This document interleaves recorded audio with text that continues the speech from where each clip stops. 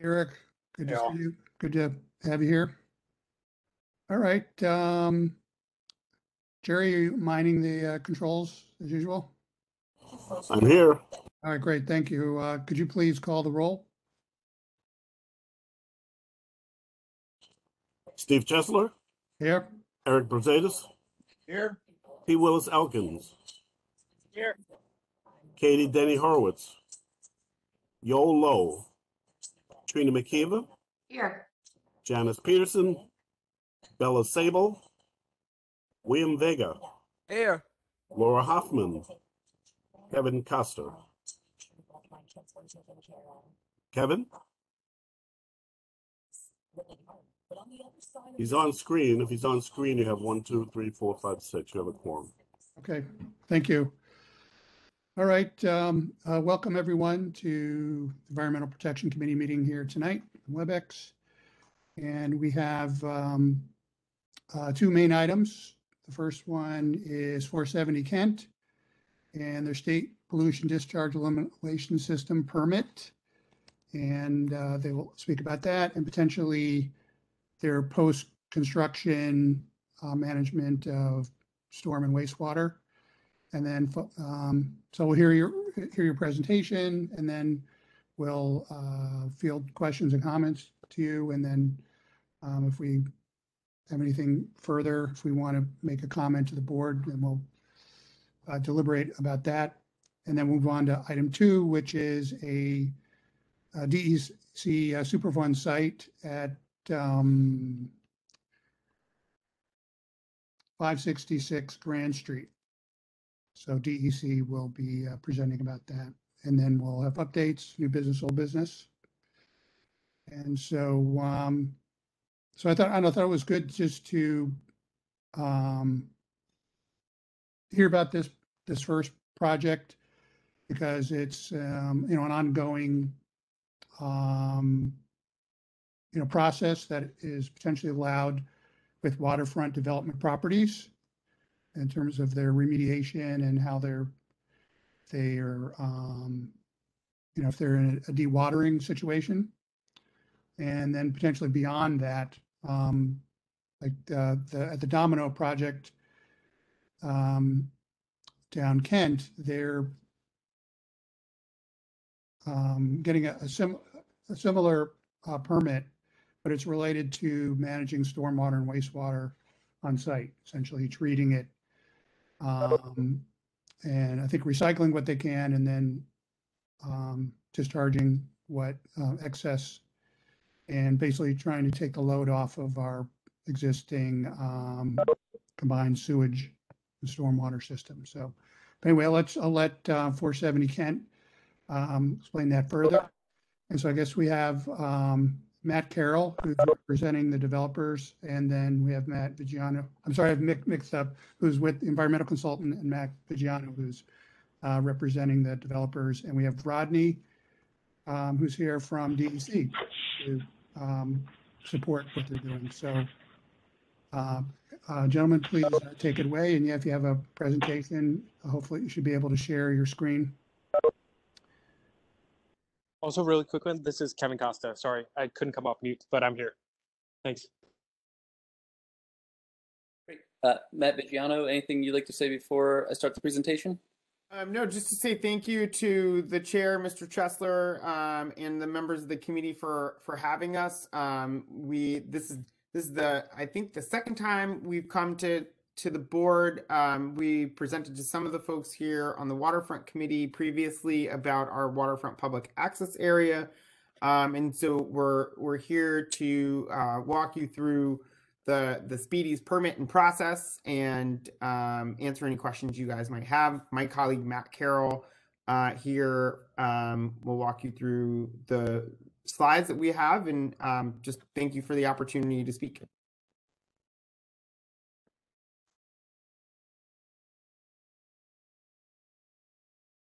Muted.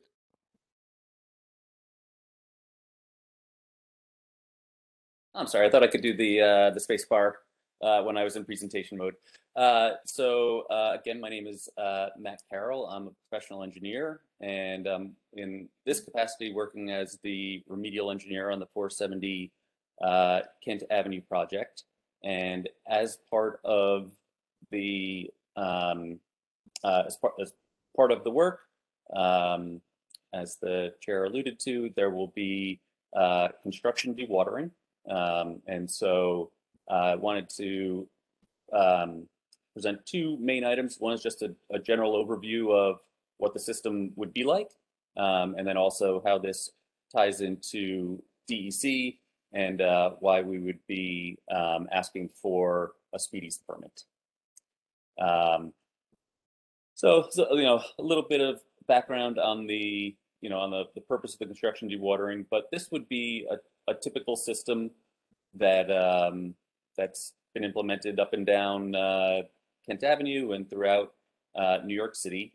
And generally, there are several well points established around the area that is going to be dewatered. That water is collected and then treated and then discharged off-site. And that's the general approach for construction dewatering. In this scenario, the water will be treated so it meets the DEC limits to discharge to surface water, which is the preferred method in New York City, because then that water isn't routed to a treatment plant and needs to be treated. I know there was a reference to Domino, and that's not a project I'm working on, but a similar concept as to the chair had indicated, that it's to minimize the amount of water that gets treated through any DEP facilities. So that's how this gets sent out to surface water directly. This site is a state brownfield, and there is a permitting process that could go through the brownfield. In this instance, it was determined that the dewatering was not considered a remedial component, and so we are doing a straightforward construction speedies DEC application. And as you may or may not know, this census tract is designated as a potential environmental justice area, so there are public participation requirements. So I'll present the main items that are in the speedies and in the PPP, as we call it. But also, you'll see at the end, there'll be some information about another public meeting that we'll be holding. And I know Matt Viggiano had reached out to identify a date, and it's going to be held on May 11th. So as I alluded to, this is the general idea of the system, and we'll provide a figure on the next page. But it's collected through a series of well points. It's treated through a system, and I'll describe that in more detail. And then for this specific site, the discharge is going to be under Division Avenue, where there is an existing DEP-owned outfall. There is a regulator under Division Avenue as well, and we will be after that system, so it will be a direct discharge into Wallabout Channel, the East River. So the system, as I alluded to, is fairly straightforward for the treatment, and that it's first, the water is filtered and settled, so it drops out the sediment. So there's no turbidity in the soil and the water that would be discharged. That sediment is captured, held on site. At the end of the system, will be characterized and disposed off site. The groundwater that then has the sediment dropped out flows through two large carbon vessels. These are filled with granular activated carbon. And basically that's a way to pull out any volatiles that might be in the groundwater. Similarly, at the end of the project, that carbon is, actually at this point, it's very expensive. So it'll be recharged. It'll be sent to a disposal facility and then reused in the future. One of the points that I wanted to make at the end is you do take the opportunity to review the speedies, that in the final approval from DEC, they will set the limits. So we ensure water quality is met, and that we will have requirements included in the permit to test both at system startup, and then they'll also provide a frequency going forward. Typically that's on a quarterly basis, and we have to provide those results to the department to ensure that the water quality requirements are met throughout the process. And if you've looked at other dewatering projects that go to the city, it would be similar. So very similar to what DEP requires, DEC will require on this site as well. Here's a general outline of what the system is. That'll initially be the lighter colored first phase will be this where the well points are installed. In a later phase, the blue darker colored will be installed. Somewhere along Wallabout Channel, we'll have all of the infrastructure for the water treatment, and then you can see there's going to be a direct discharge approved by DEP to Division Avenue, where there's the big interceptor sewer, and then it goes out the outfall to surface water.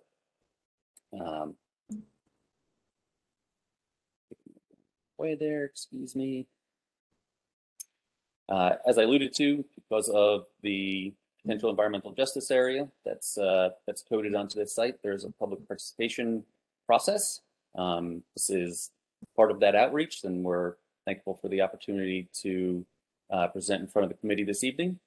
And this is codified in a public participation plan, the PPP, that was approved by DEC.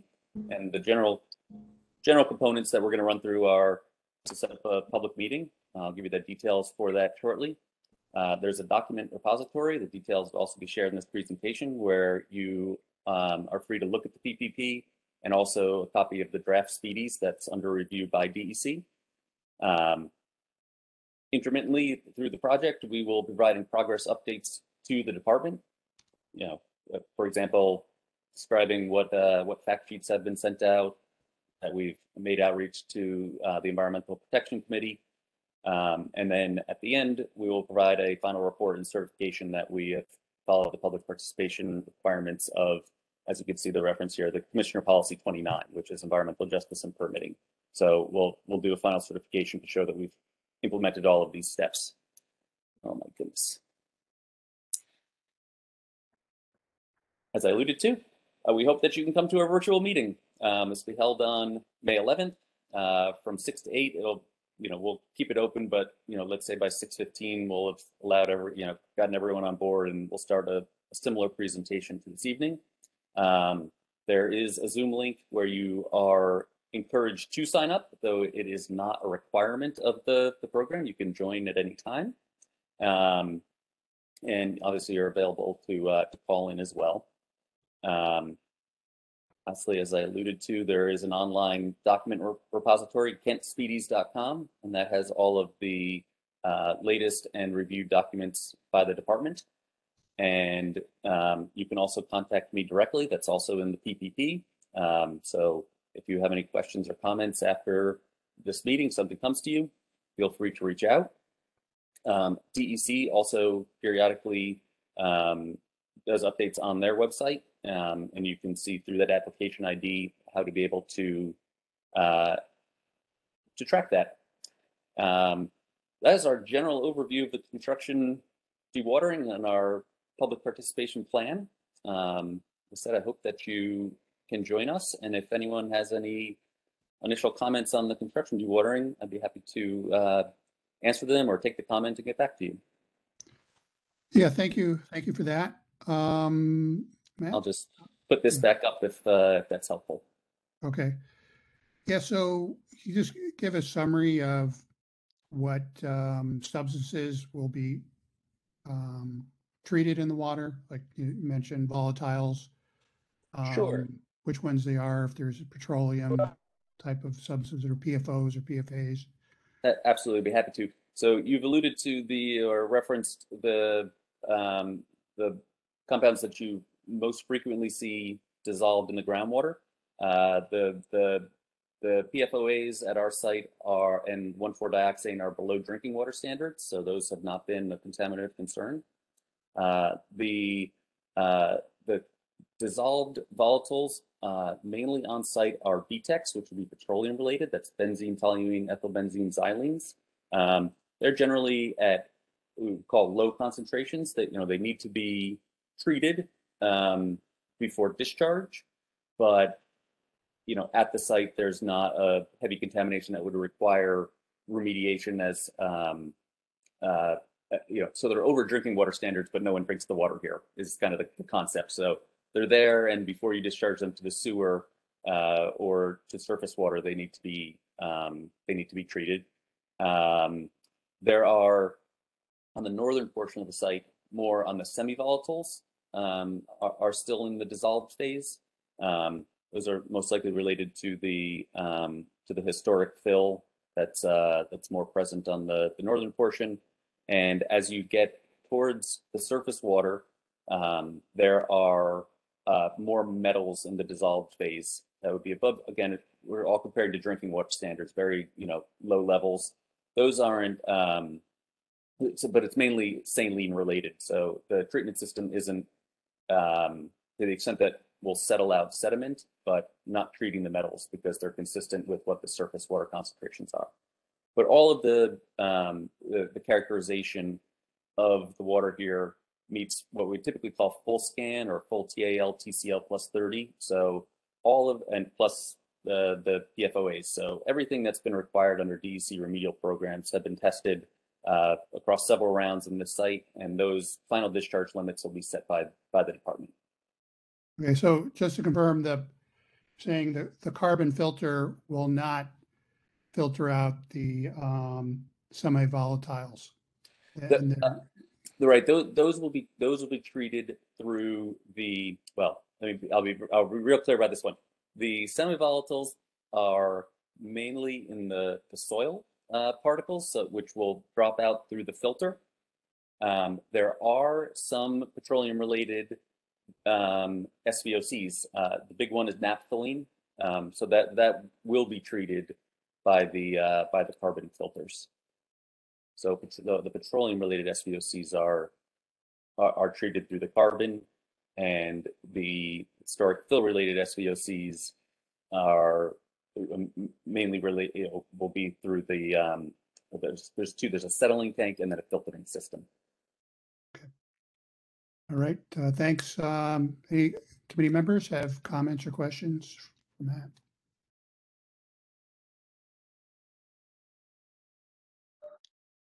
Yes, I do. It's Laura. I just visited the speedies.com link, and I just wanted to ask if you could correct the links are dead links that are there. They're not live links. You have to cut and paste them into the browser. So if that could be fixed, that would be helpful. Great. I'm going to check that on my end. I see exactly what you're saying, Laura. I appreciate that. We'll get those into the HTML settings. Thank you very much. Obviously we see it on the publishing side, and when I updated these, I must not have checked the live website. Thank you. You're welcome. Thank you. Anyone else? No? Anyone from general public who has a comment or question? Or 470? Okay. And can you say anything about the development plans as far as post-construction management of wastewater and stormwater? I can talk about stormwater because that's within my my purview, but I'm not exactly aware of any. I'm assuming this, the septic is going out under approved DEP, but generally there's a stormwater pollution prevention plan to be in place for this project that has both during construction elements, but on the post-construction, generally there's something that's called a hydrodynamic separator, an HDS, and that's similar to the concept that I was talking about earlier, is that discharging to surface water is the preferred methodology for groundwater, where you are able to, that both DEP does not want the water to go to the infrastructure. It's the same concept for the post remediation.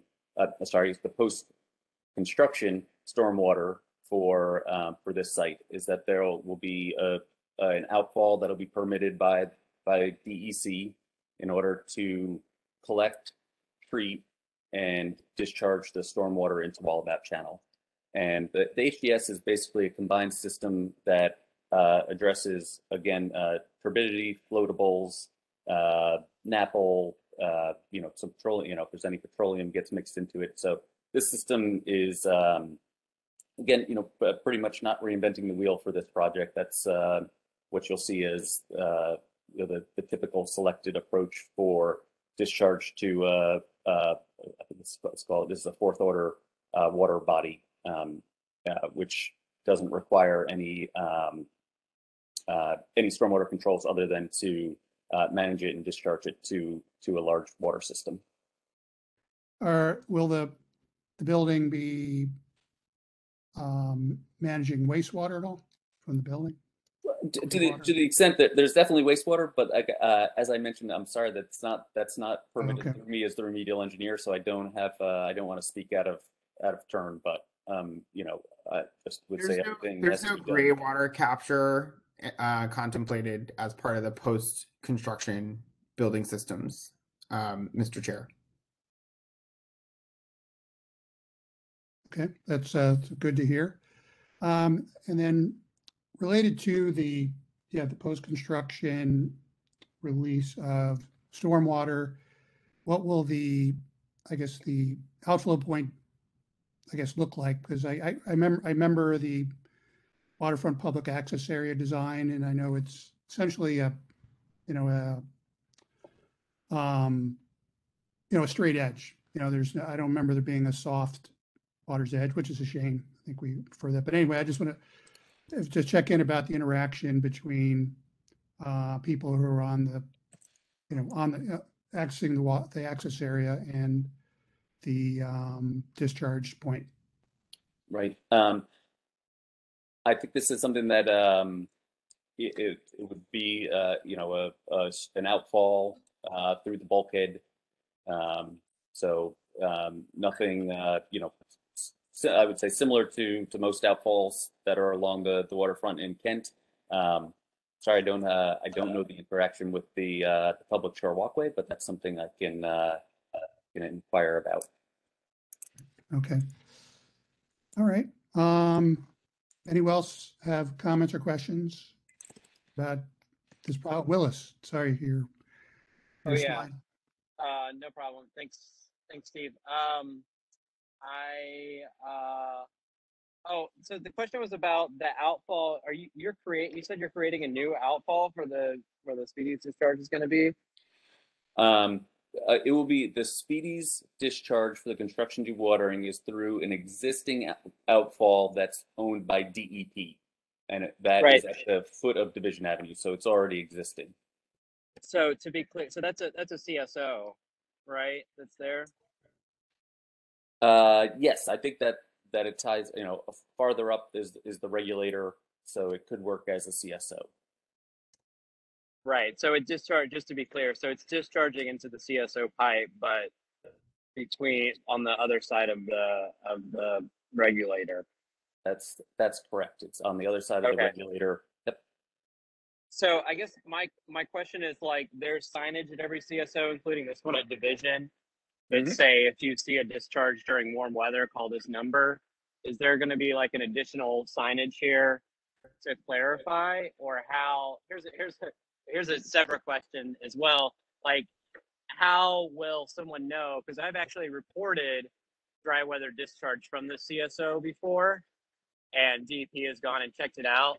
So how would anybody be able to know whether discharge coming out of this, if it's the same pipe, is the treated groundwater from your site, or is a malfunction of the CSO? Yep, that's I understand what you are asking. I don't know if DEC will require any change in the signage on the CSO outfall. Our requirement was to excuse me, to notify them and identify what the DEP outfall is. Once again, I can ask for more information on that and have it for the public meeting, or share it through Matt Vigiano. but I don't know if there'll be a requirement from DEC to change that. Obviously, they're tracking the outfall, so if there are any calls, they know that it's that it is where the construction dewatering is occurring. Right. I don't I mean, believe they is anyone from DEC or DEP on the call to help answer this? I mean, because you understand the concern is that like anybody will see the sign and be like, oh, there's dry weather discharge, and then call the number, and potentially it's a waste of everyone's time, or potentially the discharge is obscuring a malfunction of the CSO. Great. Well, I know that Rodney is on the phone, but this was not his the project he was presenting on. If I'll give that opportunity, but otherwise I will request that from the DEC permits group to see if they have anything that can help explain how they track that.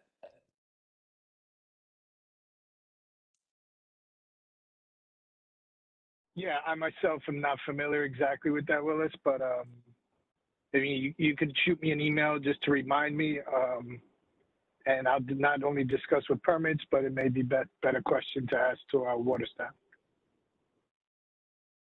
Okay, and is it solely a DEC issue, or does DEP have, because DEP is going to be the one responding, right, to any complaint, any 311 calls? Yeah, that DEC and DEP are, you know, coordinated, that there is a, you know, a notification requirement to the city as well. So they'll be aware of the discharge. But again, I can see what permits can find out any more or provide us with more information about how that works on their end. Our requirement is just to mail them the notifications, which we've done. You know, Okay, cool. DEP may also Willis, DEP may also have a system in place to determine situations like that. So you might want to run that question by them also. Okay. If it's possible for you all to investigate and maybe follow up with the environmental committee, that I think would be appreciated. It seems like you know, a concern that the burden shouldn't be on us to sort of investigate. Yeah, please. I would appreciate it if Matt, No worries. try and find that out and communicate back Hey, with good myself afternoon.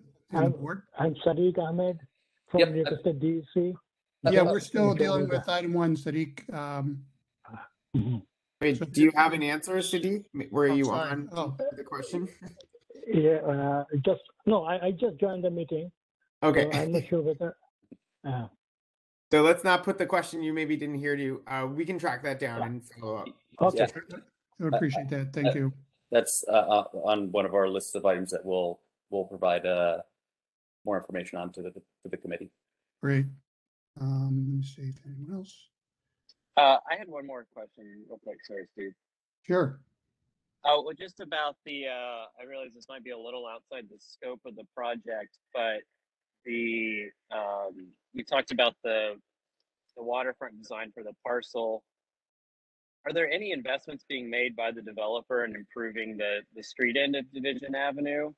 I think like the sort of reoccurring issue. I mean, one is that it's in pretty bad shape as it is, and it would actually benefit the developer to have the street end, you know, almost like fit in with the continuation of the landscaping that's happening.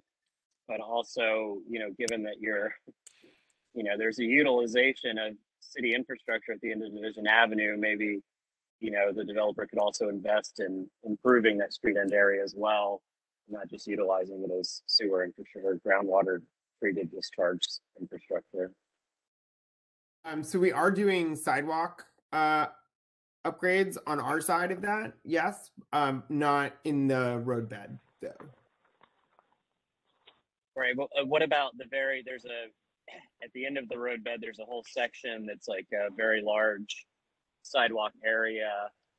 You know, I mean, it's something that we've talked about in many places, and there's been really great examples like the end of Manhattan Avenue and Greenpoint, where the city has invested, you know, in turning that place into an asset for the community. A lot of people gather there, and so, you know, something as simple as like planters or, you know, trees or whatever. You might be limited with trees with the CSO there, but, you know, planters, benches, something like that would, you know, again, provide some benefit aside from just fresh pavement on There the other is a side of the connection curb. to the.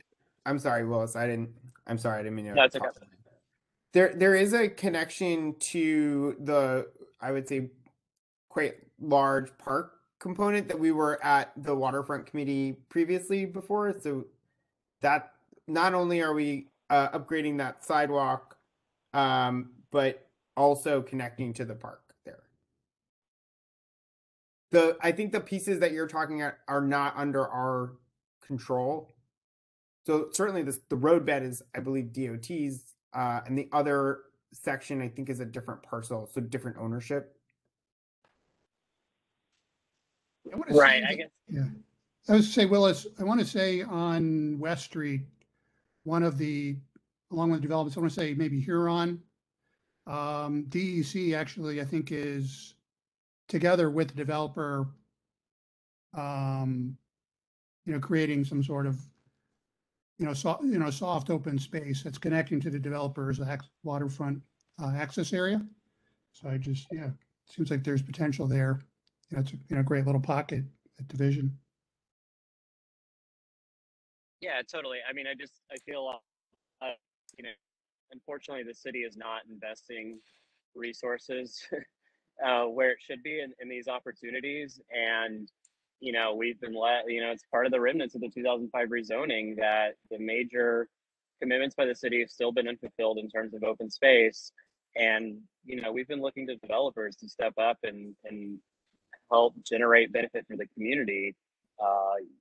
Obviously there's a lot of benefit for the developer and everything that's happened to the neighborhood and the value of the land and how much you can rent apartments for. So why not invest a little bit and reach out to DOT and say, hey, we want to beautify this street end, put in some planters and some benches and, take on a maintenance as an extension of the larger promenade.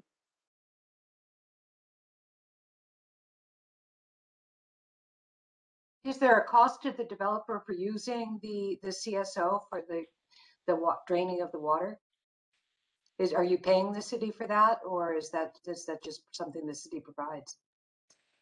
There will be a permit fee to DEC.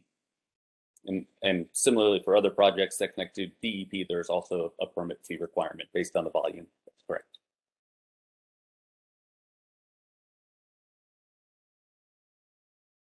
And I know that the goal is those portions that you were referencing. Well, I would say that the park component of the project that we've shown before is a significant investment to the waterfront as a public park. I think we showed this the last time. I won't go too far into it because we're here for the speedies, but multiple points of access and entry to make sure that, and also the clear site corridors. There's a central corridor that comes to mind between the two areas that we showed earlier, which is a substantial new connection to the waterfront as well. Where is that? Is that on Division or between? Matt, if you can go back to the. Sure, one moment, please. It's not from Division, Mr. Chair. It's from Kent to the new waterfront public access area. So it sort of runs, well, the central dotted line, but runs perpendicular, not at an angle like that. I don't have an illustrative image here today that shows this, but essentially runs from where the pink and blue converge straight to the water, not at an angle displayed there. But is that required, or is that beyond what's required? No, that was design connection we wanted to create, so that there was now access directly. Yeah, exactly. Matt's trying. Thank you, Matt. But is that a zoning requirement to have an upland connector? Nope, it's additional. Okay. And just off the top of the head, across the Division, is that property 500, Kent? Do you know? Is that? I think so. Yeah, that's not our site. Right. So that's, I think, going to be an office building development. Just wondering if somehow, the two developers to benefit themselves further could help. Just creating a bit more green space, which also be benefit to the tenants of 470 as well. So. Because we need every inch of open space that we can get, and good quality. Based on, yeah, what Willis said, it was just, we had the most housing units built in the decade between 2010 and 2020. 20,000 and counting. So, all right. So, I don't know, maybe we'll see if there's any other comments or questions, if Willis had any more to add on this. Steve? Steve, it's Eric. Hi, Eric. Hey, Willis, maybe we should talk about this division thing at Transportation Committee and New Business. Yeah, sure. Okay. Thanks, Steve. Sounds good, Eric. Okay, anyone else? Okay. I guess that's it. Yeah, thanks very much again for coming in, the presentation, and discussing this with us.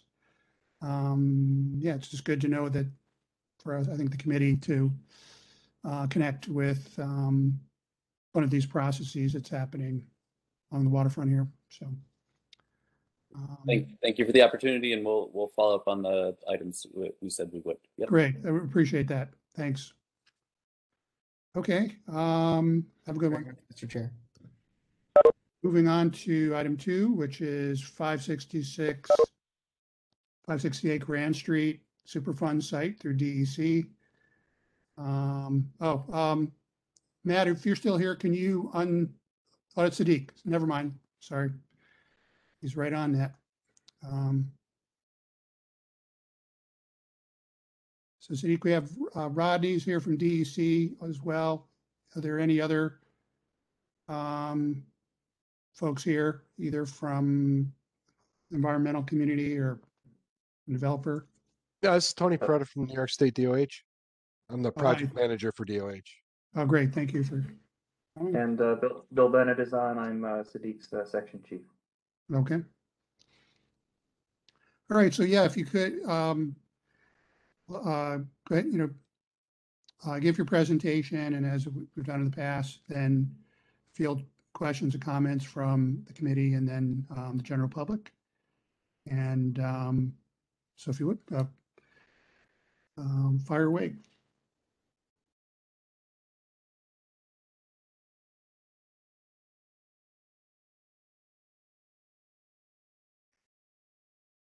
Sadiq? Are you, maybe you're muted?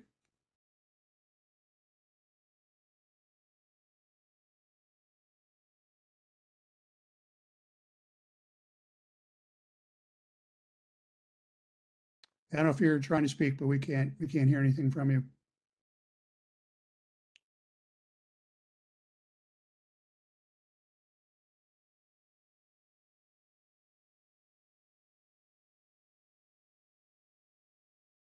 Can you hear me? Okay, now we hear you. There we go. Yep. Okay. Okay, sorry, it was unmuted in the screen. So you can see my screen in the 566, 568 Grand Street. Yes. Can you see everyone? Hello? Yeah, what was that second Yep. question? The We question can is see that it. Yep. okay, so in the screen, I'm showing the presentation of the site, which we are going to discuss today. The Yes. site name is 566, 568 Grand Street, and site number is 224356, and located in Brooklyn, Kings County. Next.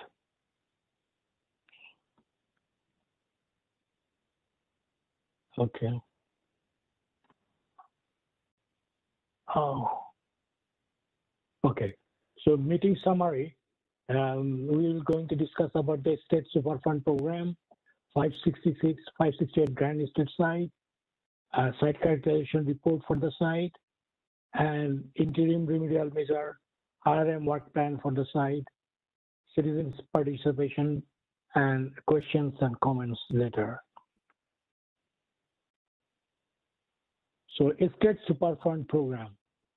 Under Environmental Conservation Law, ECL, the New York State Department of Environmental Conservation investigates all suspected or known inactive hazardous waste disposal sites. The DEC notifies identified property owners if a property is considered a potential inactive hazardous waste disposal site.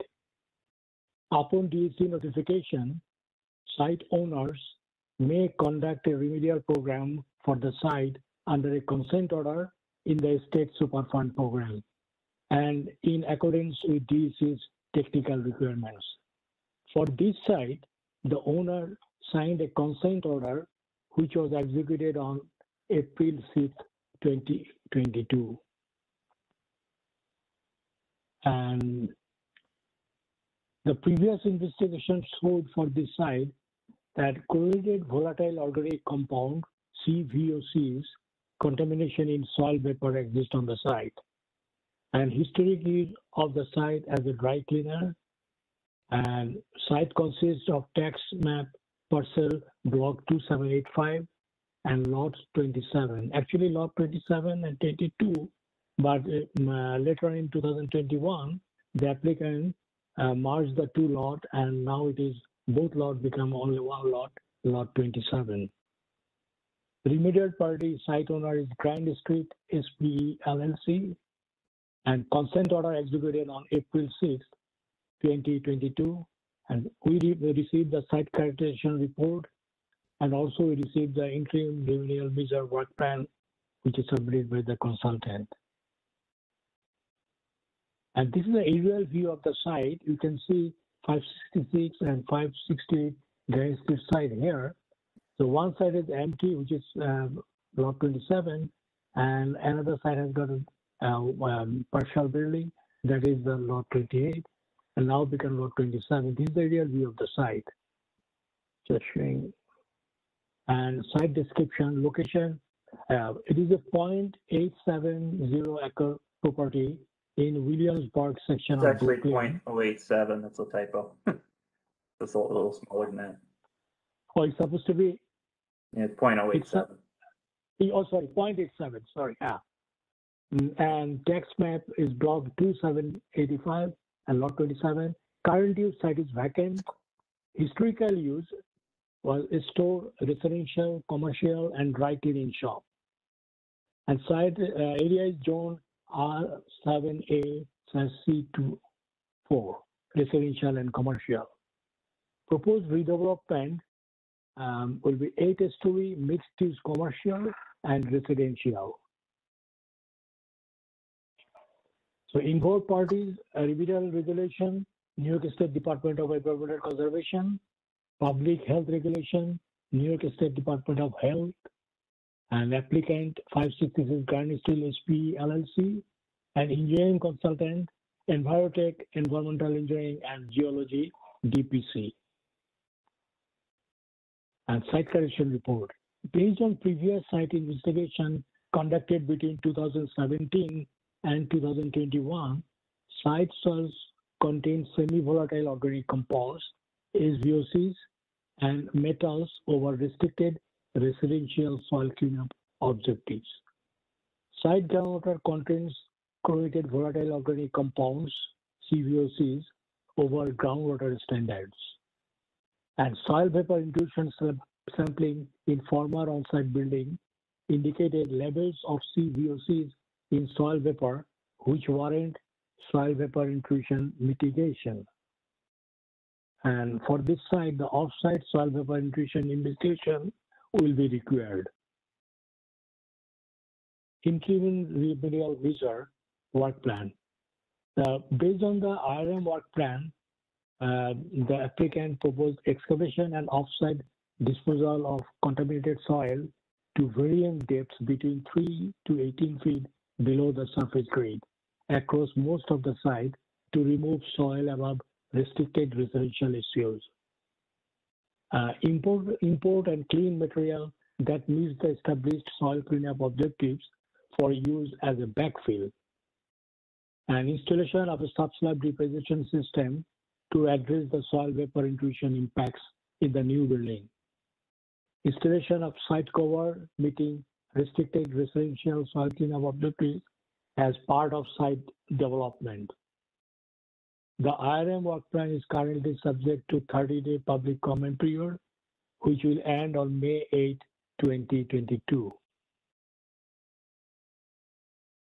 And from the RM work plan, this is a figure showing varying depth throughout the site during the RM implementation. So this area will be, they dig out around like 8 feet. And the yellow area, which is the elevator pit, maximum depth will be 18 feet. And the pink area would be, throughout the pink area will be 13 feet. These are the different, throughout the site, they will dig out different based on the contamination they found in the site correction report. They are planning to dig out most of the soil to have the restricted soil clean objective meet that one. And the new building will have a subslab deposition system. This is under the slab. This red line perforated pipe will be will be built under the slab, which will be under vacuum pressure using a blower and take out whatever the remaining soil vapor under the soil that can be taken out, so that it can go into the basement of the building or the first floor of the building. So this will be implemented during the implementation of the building. And citizen participation.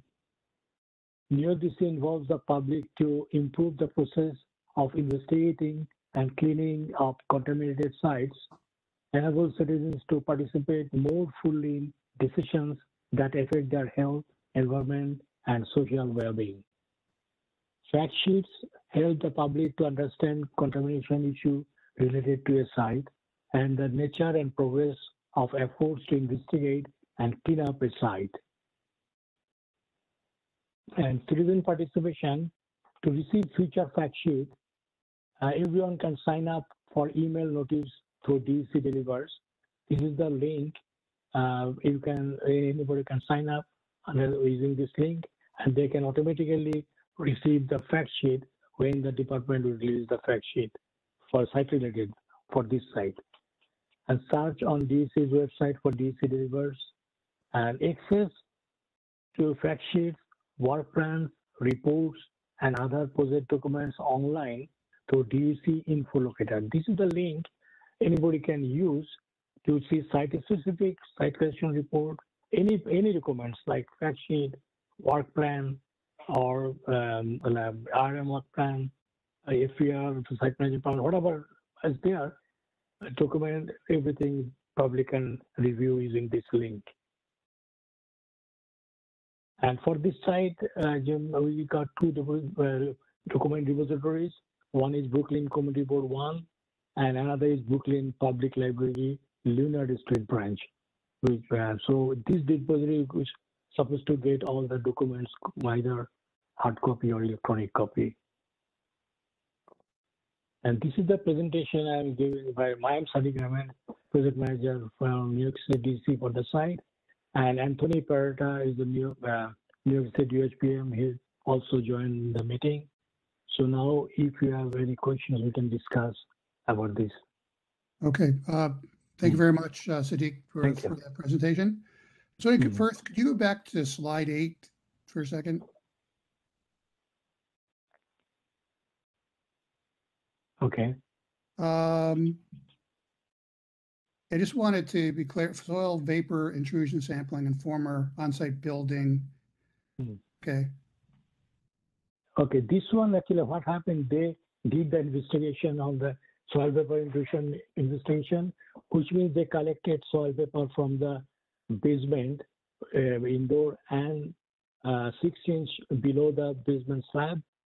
And the soil vapor lab results, they compared with the soil near DOH soil vapor matrix, intuition evaluation matrix, A and B, C. There are the 3 matrices.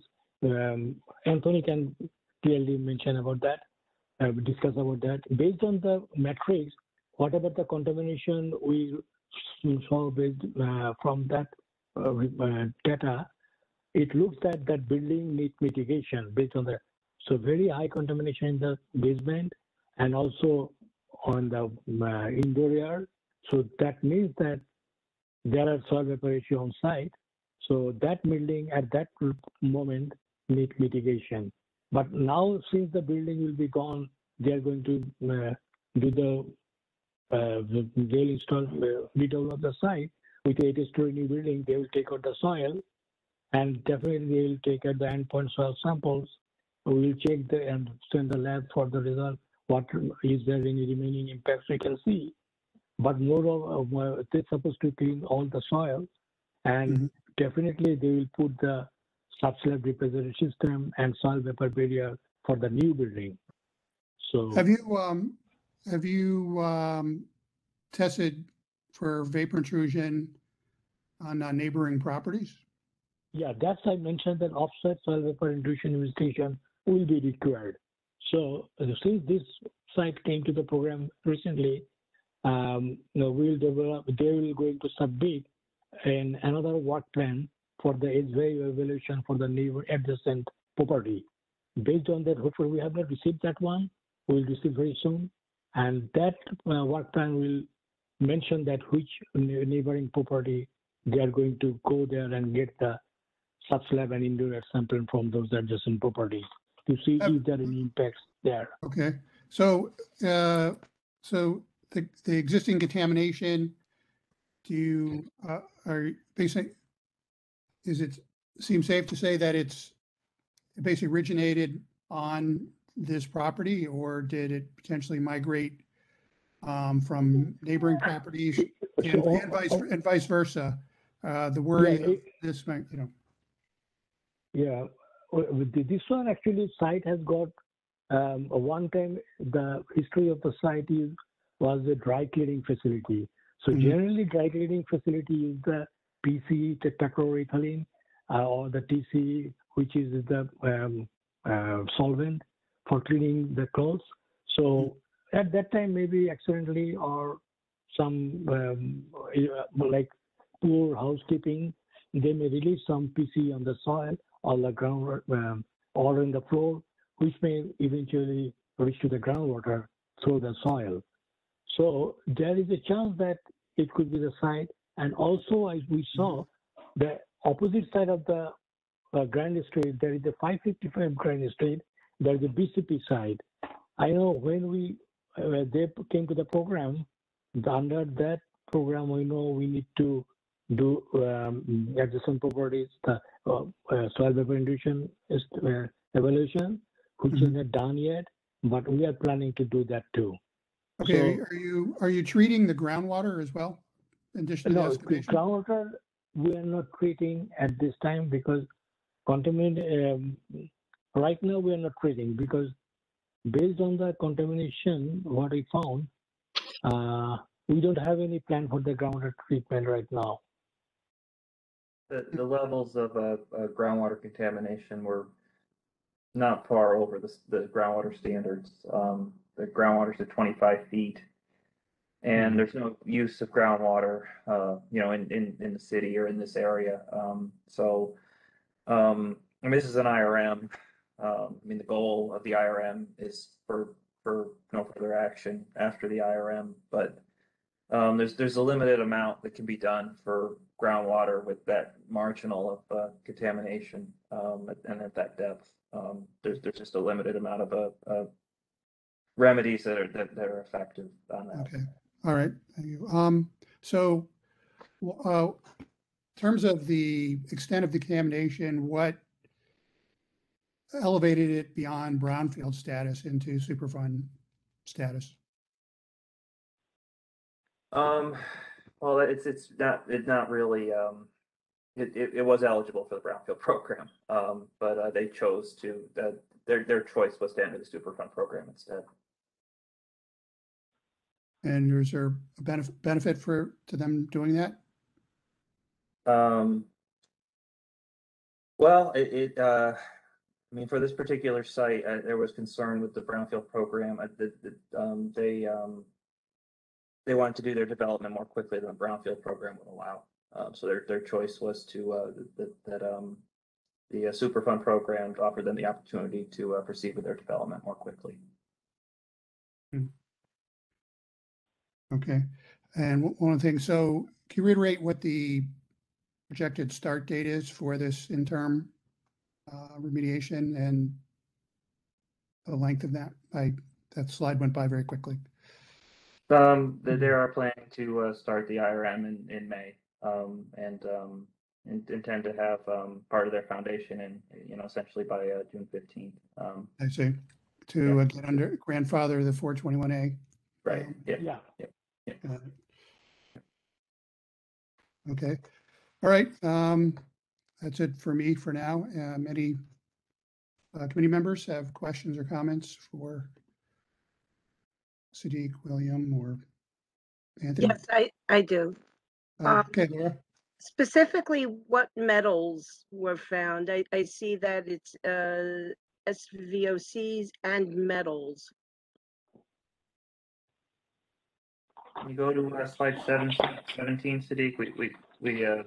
The figures are hard to see, so we didn't include them in the presentation, but we've got a little supplemental material with some specifics.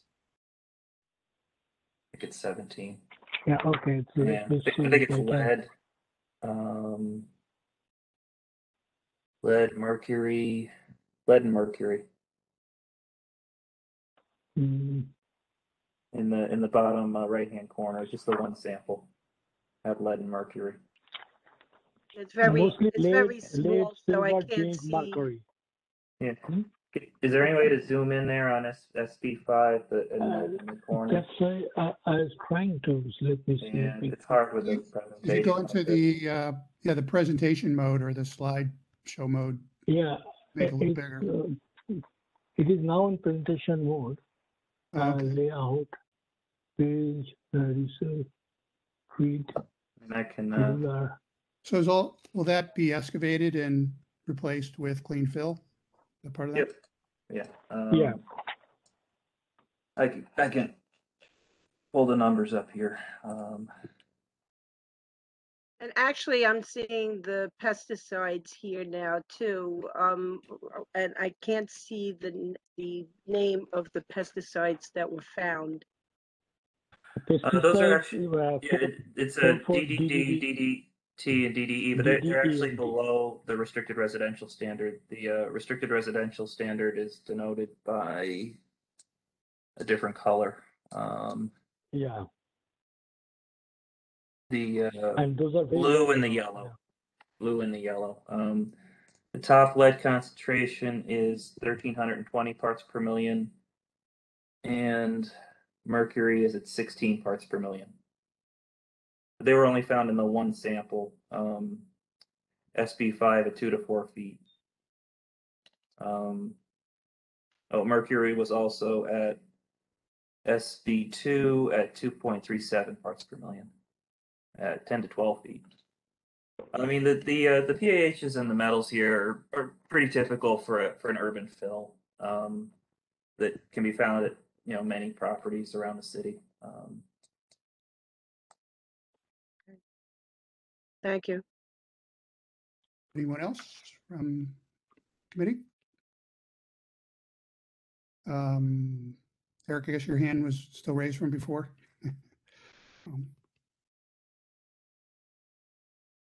All right. In terms of Yeah, sorry, Steve.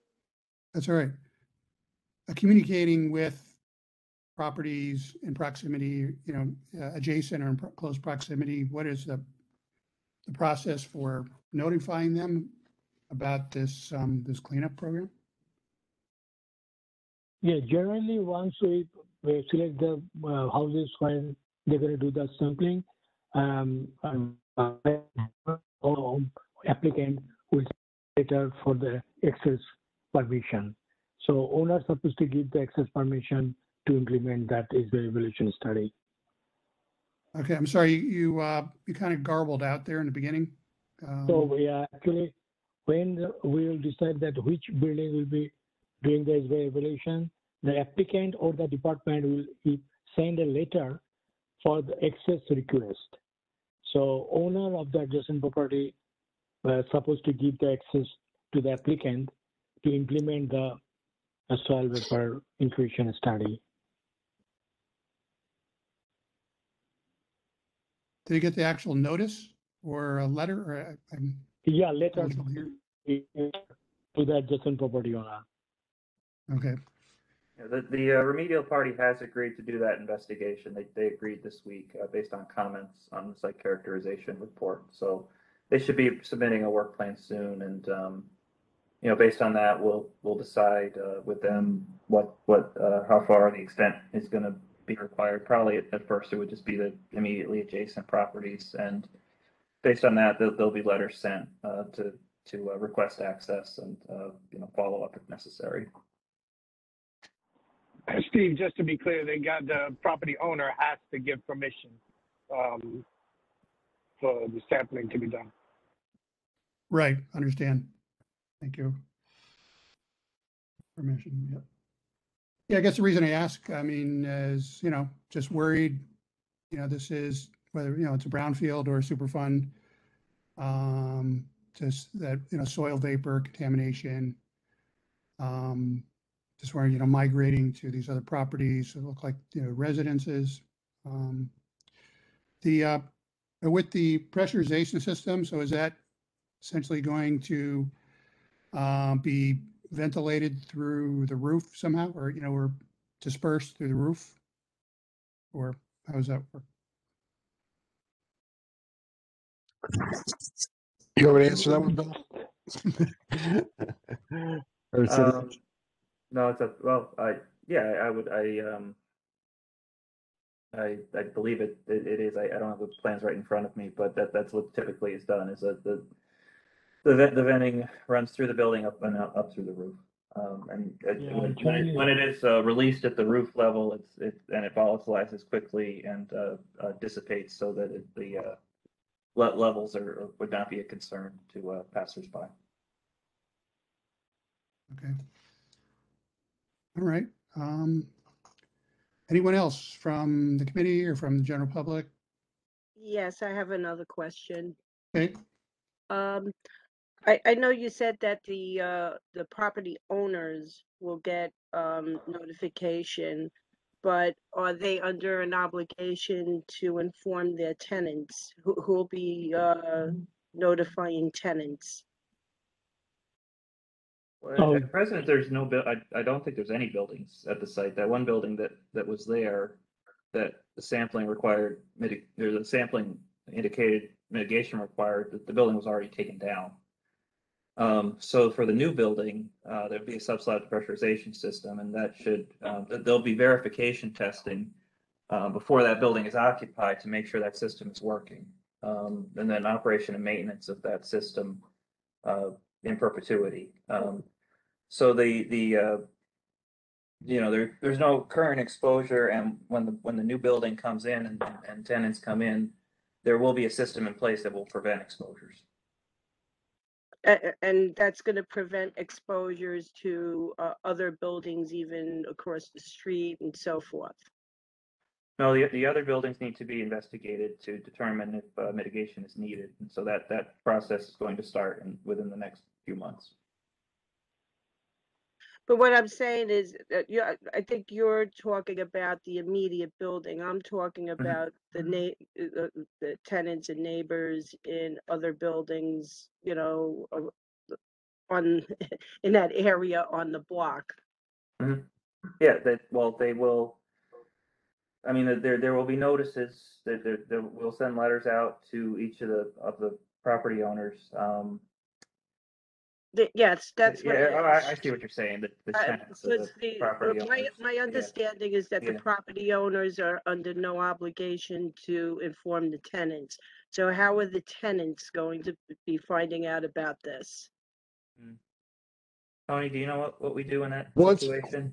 Yeah. Once the sampling's completed, once we have access and we go in and we sample, then for soil vapor intrusion specifically, there is a tenant notification law that states that the owner has to notify the tenants.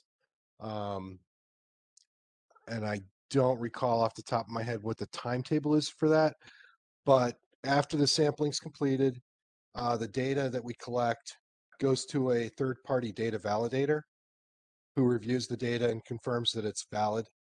And once that's done, the clock starts ticking, and they have to notify the tenants of the building. that's a state law that I believe came in under Patterson. And who follows up to make sure that actually happened? Because I know that there's a difference between requirements and making sure that it actually happens. I think we would. I we would just ask have for, concerns about the yeah, residents I think on, we on would the ask block. for proof that the notifications were made, and if they weren't made, then we'd make the notifications ourselves. And we typically ask for the letters that they're going to send to the property owners so that we know that, so we see what they're going to say. And we can tweak them a little bit here and there to make sure that they make sense and that, you know, anybody can understand them. Because sometimes I say I get my geek on, and it's just because I've been doing this stuff for a long time, and I forget that even talking to my wife, she doesn't understand what I'm talking about sometimes. So we try to get the letters to a level where people understand what it says, and if there's an issue, we inform them how it's going to be addressed as time progresses and with the remediation, and if there was an issue where they needed to be mitigated,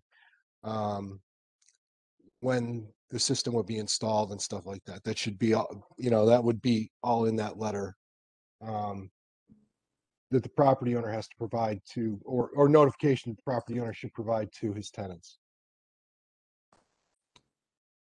Okay, thank you. And there's no protocol where these notices are sent directly to the tenants themselves? Not that I'm aware of, no. It goes through the property owner to the tenants. And that's environmental conservation law, that they have to provide the information to the tenants, so. Got it. Okay. Thank you. Anyone else?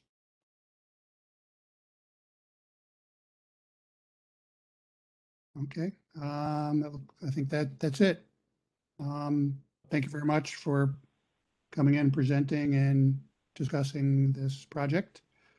I just found it was just interesting that the owner, to benefit his development plans, can opt for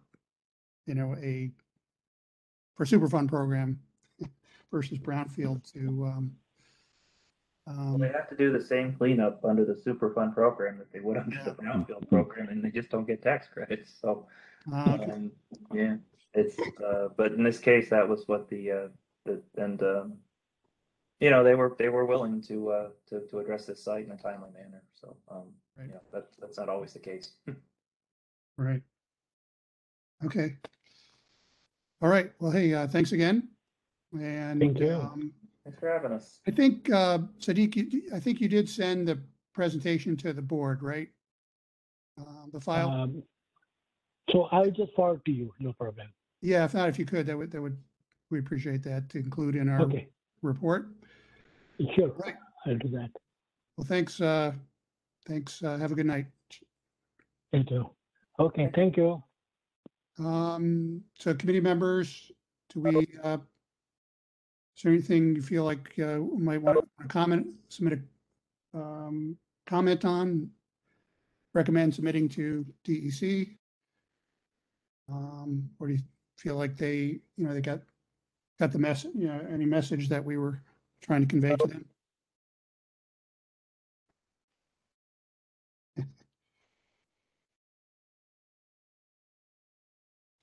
I mean, it's just, just kind of a repeat of other projects that we've had where it's just, they can't, we didn't even go there, but they can't post remediation contact information on the site. And I think ideal world, they should just send the notices to anyone who lives nearby or works nearby or has a business nearby, hand deliver them, so. All right, so I think maybe unless folks are really worried, I guess we'll just submit our report. And then just in terms of updates, couple items that came through the board in the last couple of weeks. One of them was the, I guess called the Tenant Association at 5 Bell Slip. They wrote a letter to the management company, but they CC'd the board, and they had a myriad of quality of life issues affecting them, basically, the state of the playground across the street. But that's for the Parks Committee to potentially address. But they're more worried about how the demolition, remediation of the Newhart building across the street would potentially affect their drinking water in their building and in the playground. And we connected with Jane O'Connell from DEC and Ashley Thompson, a representative of the developers. And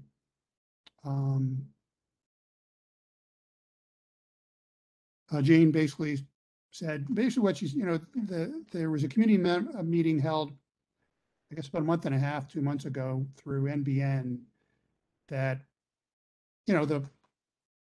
all the water used to shower and drink and so forth goes through, a conduit system, and the plumes at the Newhart site are, basically, below that. Though I know the TCE plume is, it's permeating the, it's through vapor. But I don't, the question is, do we want to try and,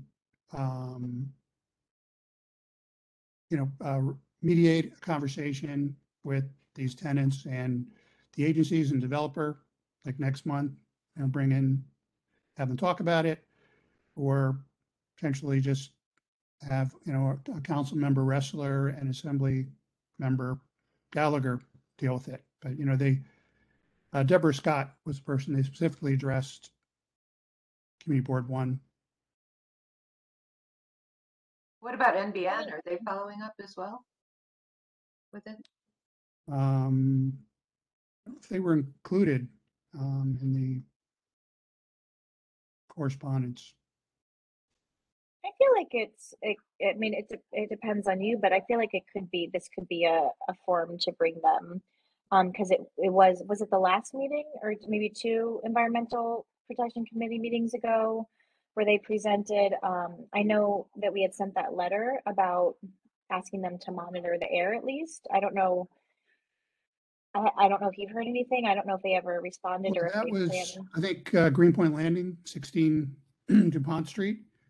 I think, and yeah, Jane, so they had a project manager, I think it was Zach Schreiber, is that his last name? But Jane was here also just in case we had questions about how it might affect Newhart.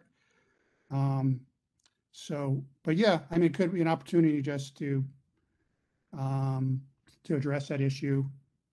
Because I know that I've been running into people who live at Blue Slip or parents because, I have a concern about Greenpoint Playground. And not just Newhart, but also the Greenpoint Landing, on both of them at the same time, having that activity.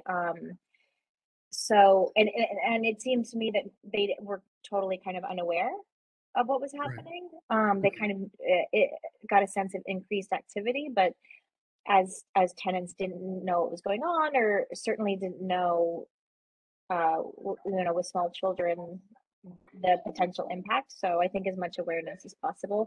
But sorry, Steve. So did they respond that they were going to be monitoring? That's what's a little unclear to me. Yeah, I believe they did. I have to double check, but I believe they responded that they monitor air at the playground. Because if you invite them back, that could be a good chance for them to report on the data that they're collecting. Yeah. Because monitoring is one thing, communicating the results is another. That's right. Yeah, I definitely see the merits of that. Others agree? Disagree? I agree 100%. Okay. Okay. So I'll work with the board to see if we can get something in like the first week of June, the first couple days of June, because the full board meeting got pushed up to June 7th, I think. So we'll get right on that. All right. The other item is National Grid, their new fossil fuel-free campaign that they're having a marketing blitzkrieg going on right now. And I know North Brooklyn Pipeline sent a statement to the board, just kind of undoing a lot of what, the National Grid's assertions, mainly around utilizing, natural gas that is generated from, solid waste that is being processed at the treatment plant. But that if I understand, they are supposed to implement, and it's, I think, roughly 10 years behind schedule and counting, utilizing this green hydrogen, I guess, through their, existing natural gas infrastructure underground. I know when they were pressed at the community board about their pipeline project and the vaporizers, we're saying, hey, climate change is now, and you guys are way behind, the curve. So here it is. But I don't know. I feel like there's so many other ways I feel like the city can adapt to the climate crisis in terms of residential and building ownership and businesses. So I'm trying to think the best way to address that. I know North Brooklyn Pipeline want us to immediately make a statement, but I remind them that we're a legislative body and can't just send stuff out. If maybe at that same meeting we want to discuss that, formulate, because it's sure it's a citywide issue, a statewide issue, but obviously we have this infrastructure that is being developed and exists in our neighborhood, and our legacy pollution here, and being surrounded by, to a great extent, by water. So you guys feel like we want to take a deeper dive into their plan, may bring in some expertise on their initiatives, especially the green hydrogen. I think we should. Here in North Brooklyn, as everybody knows, we've been suffering from man-made pollution for over 100 years, and we should take the leadership for the city. I think that we should be leading the charge. Thank you.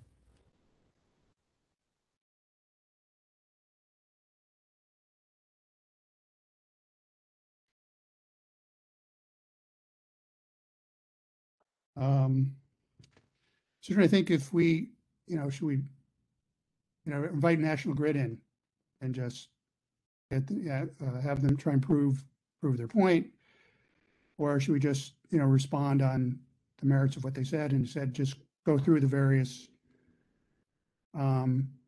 assertions that they made? Steve, yeah, okay. let them come and present. I mean, Yeah. if just to put them on notice that we're paying attention, and there's plenty of substantive questions that this committee could put forward to them that and they love to come and get tortured by us, so let them come. Yeah, of course.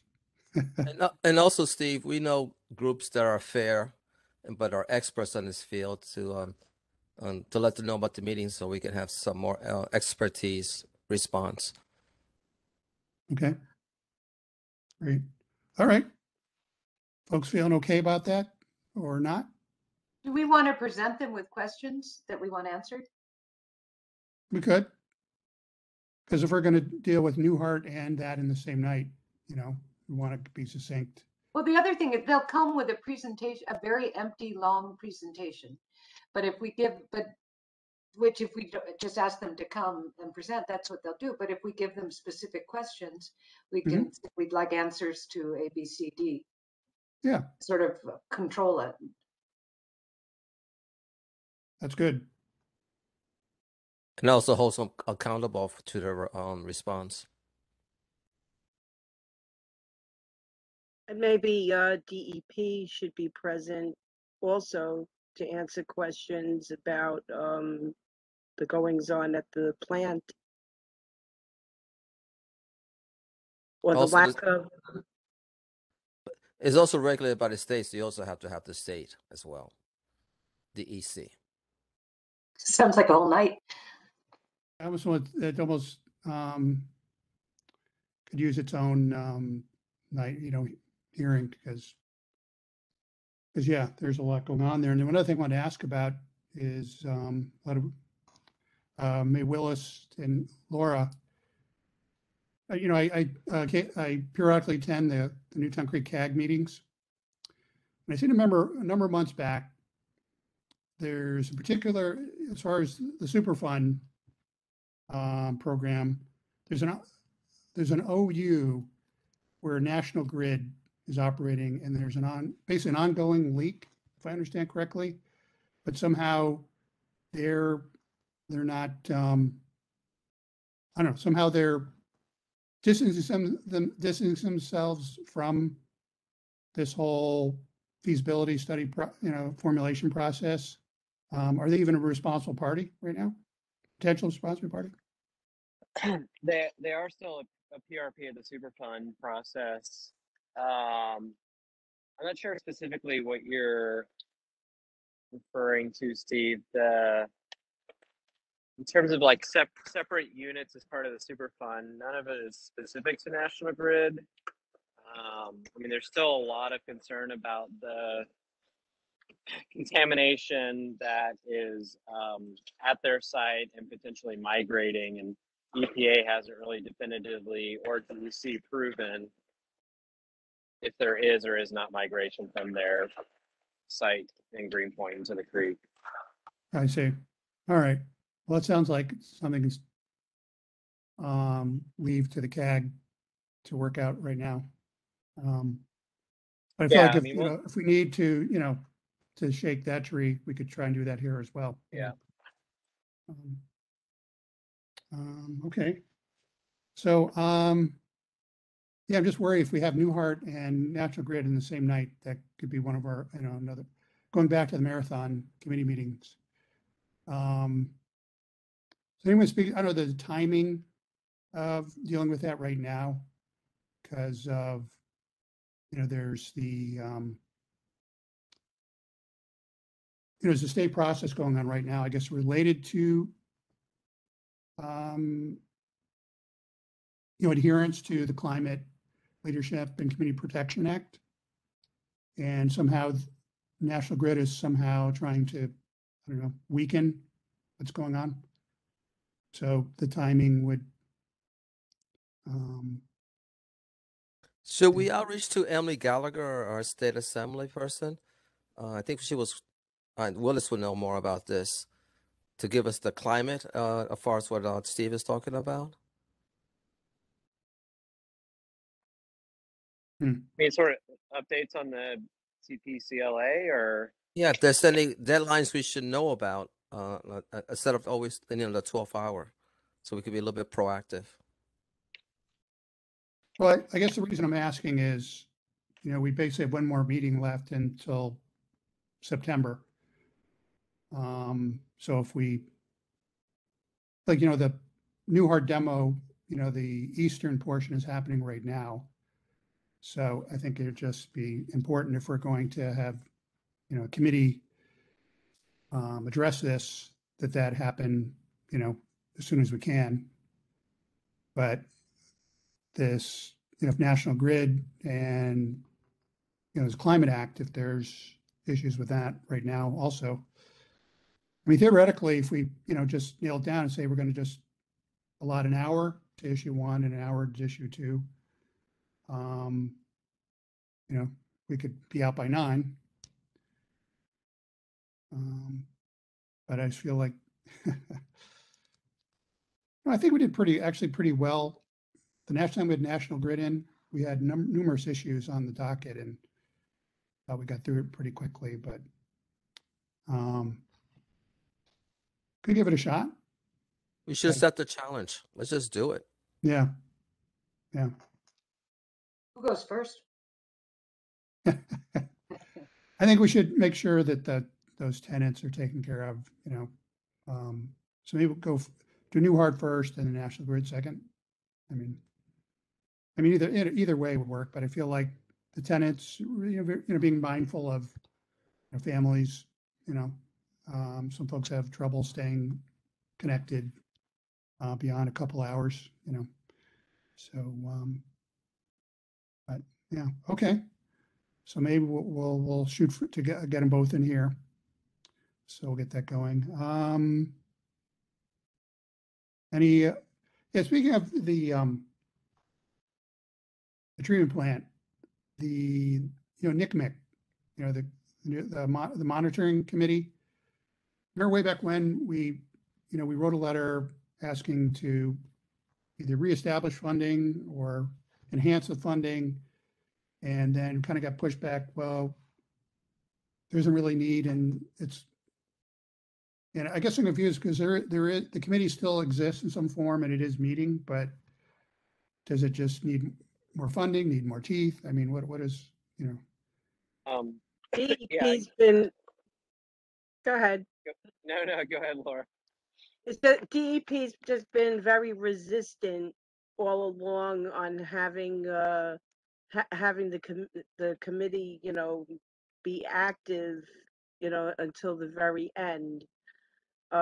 There's still a couple of I guess you call it milestones that they have to fulfill before they consider us like a defunct group. So we've been wanting to keep it alive because a lot is still going on at the plant. There's still a lot of things that are going to cause emissions and breakdown of the system that we kind of knew about all along. Is that fair, Will? Yeah, no, for sure. And I was also going to say that Councilmember Ressler's office has been in communication with DEP about ways to more formally sort of reinstate NCMEC. So the latest that we have heard is that basically, it focuses less on funding for an outside liaison, and it's more about just DEP committing to have regular meetings with the committee and having a point person at DEP, because there are, as Laura mentioned, there's ongoing issues. Mainly the natural gas project, and being over 6 years behind schedule at this point. So we're sort of waiting for Lincoln's office to I don't know, I guess hear back from DEP, but they seem very committed to pushing forward for this. Okay. Reinstating the committee. Okay, so you just they request that the council member keep us updated, at the board here. Okay. All right, and I don't know, Willis, anything to update as far as the creek is going, or anything else NCA is dealing with there? No, I think that you were at the last CAG meeting. The biggest development is a potential reauthorization, deauthorization of the depths of the creek, which will, have potential impacts, both good and bad. It will allow for salt marsh restoration in the upper tributaries. There's been a long sort of sought goal of the community, but it may also allow for the responsible parties to do a less significant dredging. And so, the CAG, we're still sort of, I think, figuring out how to approach this, because there's aspects I think we want to be supportive of, but we also want to make sure that we get the thorough cleanup that we've been demanding for so long. So that's really only the main update, Superfund wise. Right. So less dredging means less of a investment financially from these responsible parties? Is that what it means? Yeah.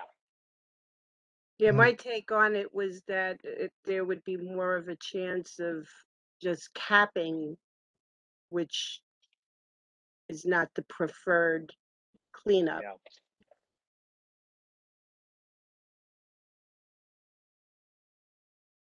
Yeah. Okay.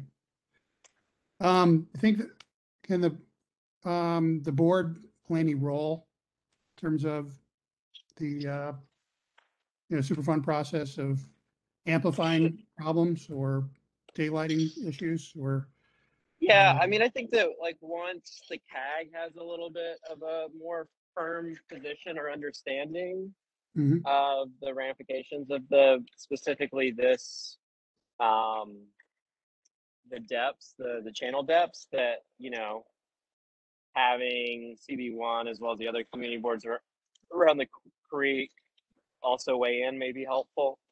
And especially as we get further down the line and start talking about other remediation options around the creek as well. I mean, one thing that's very significant for the community board and a different committee is that if the Army Corps is going to move forward with this deauthorization, the Grand Street Bridge will not need to be an movable bridge because they're going to delist the other side of the East Branch tributary. So that's a big potential impact to like how they're going to design the bridge. The timing, anyways, it's a sort of different topic, but yeah, I think that as the CAG, as there's things the CAG is weighing in, like we certainly, I know Steve, you do a great job of attending those meetings, but we're always happy. Other members of the CAG are happy to help further engage CB1 on it. So if they chose not to do any more extensive remediation, would it be just turned into a massive wetlands? Yeah, I mean, ideally there's, the ideal scenario is that there's thorough dredging where there's high levels of contamination. And then in the upper tributaries, there's also dredging, and then there's also marsh creation, afterwards as well. So. Sounds good. Yeah, I really appreciate, you guys are there in the trenches dealing with all that all the wonkiness of those agencies and what they're bringing to the table there. And so, no, we're fortunate to have you guys. All right. Anybody have any other updates, issues? So, Steve, go ahead. Oh, well, I just had one other sort of random thought, and it's like come up a lot in the past, and I'm just thinking of it on the top of my mind now because I'm underneath the K Bridge. But in the past, like NCA and other groups had pushed for better controls of open industrial uses and the impacts on air quality, and there's a number of sort of sites that are still around in CB1 where there's little to no control over air quality and mitigation of dust and other particulate matter coming off of some of these, mostly like demolition or whatever C&D waste hauling sites. So I mean, it's probably too much to get this on the agenda, but thinking of how we could better understand regulations that are put on these facilities, and then how we could push for stronger measures in general. Just throwing it out there. Have you done in the context of the district needs? Here. Are we supposed to be coming up with district needs? Sure. Yeah. Sure. I think you can throw it in there. I mean, it's less of like a specific thing. Like it's more. To me, it's more of a sort of like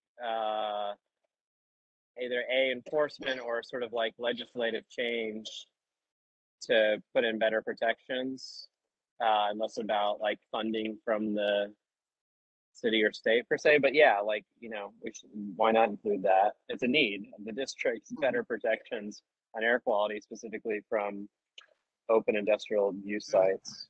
Well, The other thing, Willis, is how to also protect the businesses in a way as they're enforced. So if you're at Under the K Bridge right now, because I heard that because the grandfathering of some of those businesses like Empire or City Recycling, like I actually heard Empire is probably relocating because they can't afford the improvements that are needed to make them up to code once the grandfathered, you know, exemptions are released. And so, you know, I guess it's like maybe an evergreen conversation is how do we protect kind of those sort of uses as eyes are put on those businesses. Yeah, no, totally. I think yeah, I'm all for better understanding too, better understanding what the regulations are, how we can communicate them, enforce them. It puts us in an awkward position, you know? Yeah, I mean, in summary, I mean, yeah. I mean, yeah, I mean, obviously we don't want to, and so we want the businesses that are here to not be creating, you know, hazards. And so, yeah, are there ways to better, I don't know, incentivize or allow businesses to improve their operations?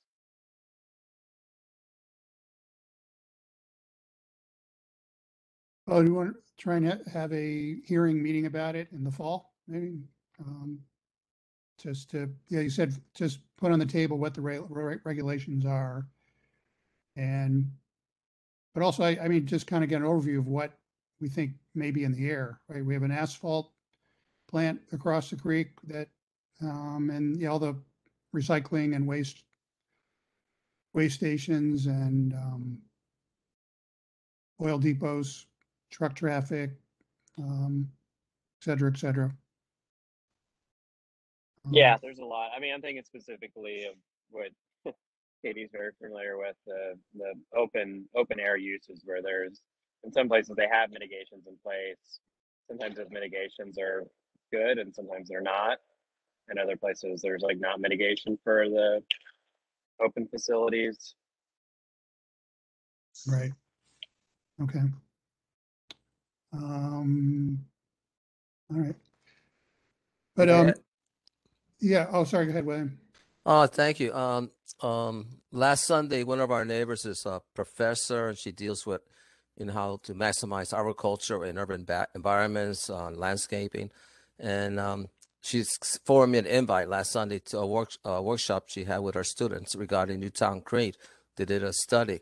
So I just want to know, Willis, did you participate or know about these students that did a study? And Willis, still with us? Yeah. Sorry, video is having trouble here. What was it? Sorry, what was the class? What was the school? No, it was I got to get more information. I had too many meetings, but basically they did in City College last Sunday. They were providing the results of their research, and these were students, which I found fascinating. We had city students doing this type of research. So I wanted to make sure you were involved and maybe the full percent, because we need to make sure we support the next generation that's going to look after everything. So yeah, for sure. We there's a class at City College that we worked closely with. We did a number of like tours with them and sat in on some reviews of their work. It's a graduate landscaping class specifically that we've been working with. That sounds right. Yeah, and Christine, the professor, she lives on she Beetle. lives right here. Yep, she's also a county committee member. So I was hoping that maybe we could invite them in the fall because we got pressing issues. So that's what I wanted to outreach into, Steve. Okay. Yeah. No, that's great. And there's some specific projects in there that are pretty interesting that I saw. Yeah. No, she is brilliant. I wish I could have made it, but I already had a prior commitment to Lincoln. So, we, you know, sometimes we all wish we could be twins, but it doesn't work out. So, yeah. Trina, so glad you mentioned the district needs statement. Jerry, could you provide some clarity on when, say, the people or like a committee could provide input to make suggested revisions to our district needs statement? I understand there's Gina's putting together a report on that. We've been working very close with her with the office this week, and I think you'll hear from her on Tuesday. okay. But it just generally, is it something like in the fall that we? Probably around October-ish, yeah. But Okay. you could feed into the committee now at any time. Right, right. Okay, thanks. Also, I just want to say, because Willis brought up the Grand Street Bridge, years ago, quite a few years ago, this board approved a fixed bridge for that location. It was one of those basket handle bridges. So stay tuned, because that meeting with DOT is going to be happening soon, I think on the 16th, but it hasn't been confirmed yet. And they're going to meet with both the boards, with us and Board 5 in Queens. And if I could just follow up on that, I had spoken to Claudette Workman, Deputy Borough Commissioner, and since then there's been some confusion, which is what Jerry's talking about. But we were going to have them present at the 23rd Transportation Committee meeting, but I need to wait to see what Rhonda says to Jerry before we go forward with that. Okay. All righty. Well, in light of that information, that could be really interesting summer beach reading is the district needs statement. And just one other thing. So on district needs, so Gina presented at the last Transportation Committee meeting because Ryan's been championing changing that up. And she gave a great presentation, which is fairly straightforward, PowerPoint, which I can forward to you. It'll be part of my report, which will be out. So I encourage everybody to take a look at that. And Gina is really amazing at getting back to folks about stuff, and she's really into the work. So didn't she say, Eric, that she's going to be giving that same presentation to all the committees? I think you got it first. Honestly, I don't remember if she said that offhand, but I wouldn't be surprised. She's really involved in it. That's great. That's really good here, Eric. Yeah, in all seriousness, I think it would be great if our committee provided input on that and updated the statement to, doing climate issues, contamination, pollution issues, waste, et cetera, et cetera. So just kind of plant that in the back of your minds, and I'll try and remind people, but maybe thinking, by September, maybe have some ideas for updating that text. So.